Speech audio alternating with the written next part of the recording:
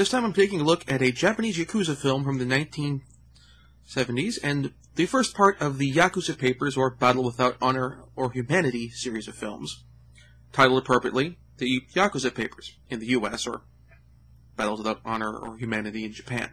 Let's get one thing out of the open early. This is an exploitation film. It's all about showing the lurid and exciting world of the Yakuza, one that's seductive and dangerous, with intrigue and violence and death lurking around every turn. No one is safe, and the only future you can look forward to is a bloody death. So the only question is how successful and well off will you be when you die. The film follows the formation of the Yamamori Yakuza family in post-war Hiroshima, with the emphasis on the post-war, as the film starts in 1946. As the film goes on, the Yakuza family starts to fall apart as greed, paranoia, and ambition turns each of the founding members against each other, and they pick each other off one at a time, with the film's protagonist, Shozo Hirono, played very well by Bunta Sugawara, trying to maintain his honor and his loyalty to his friends throughout. Director Kinji Fukasaku uses a very dynamic camera throughout the film, with tight zooms and a shaky camera giving a sense of claustrophobia and confusion as the film goes on.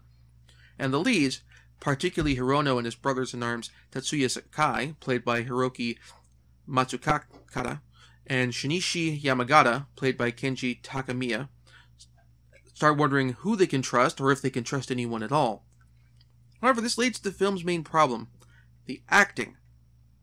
The cast of the film is full of actors who play great tough guys. They're hard as nails and tougher than a $1 or 100 yen steak. That's also the only emotion they're really good at expressing.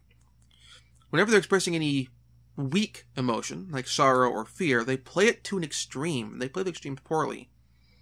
In scenes where they're playing distraught and they're sobbing, it's like if they were acting in English, you'd probably hear them literally saying, boo-hoo. Now, for some actors, this can be appealing. Hell, this is part of the reason behind the popularity of some of Nicolas Cage's more intensely acted roles. However, part of what makes that work for the Cage is that when he's acting that intensely, his characters are feeling the full emotional range that intensely. When they're distraught, they're utterly heartbroken. When they're angry, they're in a white-hot rage. There's no middle ground. And thus, the extremes make sense. The actors in this film, though, when they're in tough guy mode, which they are for about 3/4 of the film, are calm, cool, and collected. They are stoic, and they are relaxed in the face of danger. When they do lose their cool, it's usually into rage, which also fits the characters. It's macho to be angry, and these characters are meant to be incredibly macho.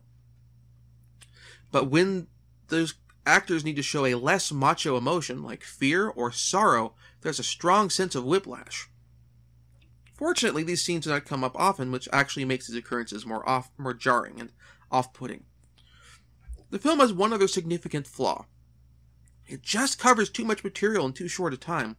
The film runs for 90 minutes and covers about a decade, taking the plot from 1946 to 1955 and 1956. And it sets up a lot of characters for planned sequels, in addition to characters who are only in this film and whose actions or demise exist to set up future events in later films and set up events which mold the characters in this film. This means you have a lot of characters, but you don't have enough time to really establish these characters on screen or give them any depth before they're gone.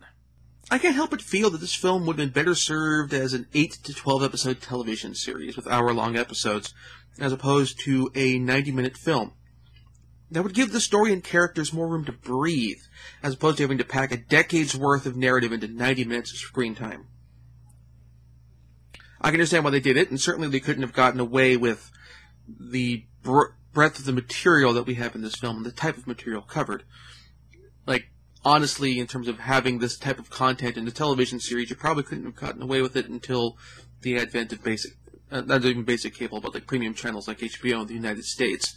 I can imagine things being similar in Japan, at least until direct-to-video series started coming about. Still, having more pacing, having more breadth of story to tell would have absolutely benefited this story and this film a lot more. Next time, we continue the series with Part 2, Deadly Fight in Hiroshima.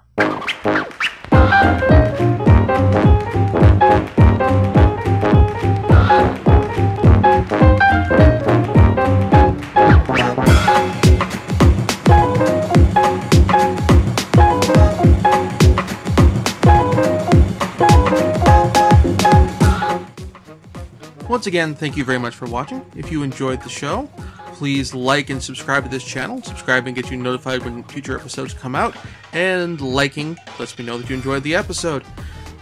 The video on the right will be of the previous episode of Nintendo Power Retrospectives, if you want to go see what I reviewed previously on that show. And the video on the left will take you to the previous episode of Breaking It All Down, well, you'll get to see what I covered there.